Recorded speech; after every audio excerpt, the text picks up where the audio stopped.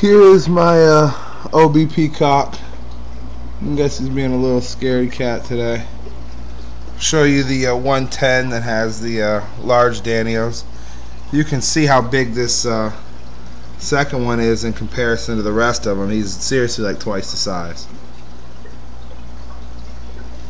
You can kind of tell. I do, unfortunately, have a Pleco still.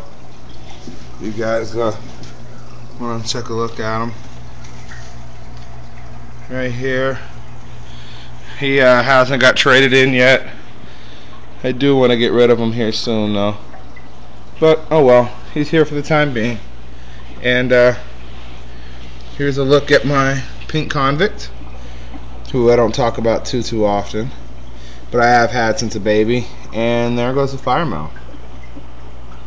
You can see him in the back.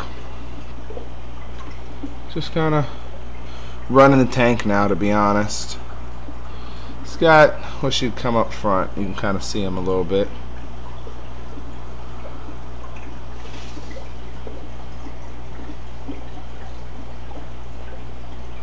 See a little bit of the fin extensions on him.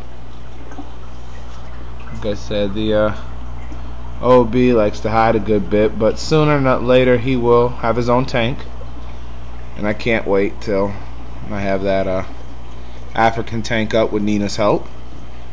But I wish I could get some pictures of this firemouth. There we go. You can see how big he is now. I mean, those are both 4-5-inch fish. They're pretty big now. Firemouth is definitely still mean though. So there you go. It's kind of a little update on this tank. You know, I always talk about my other two, but you know, I enjoy the Danios. They swim a lot. Here are my baby Danios.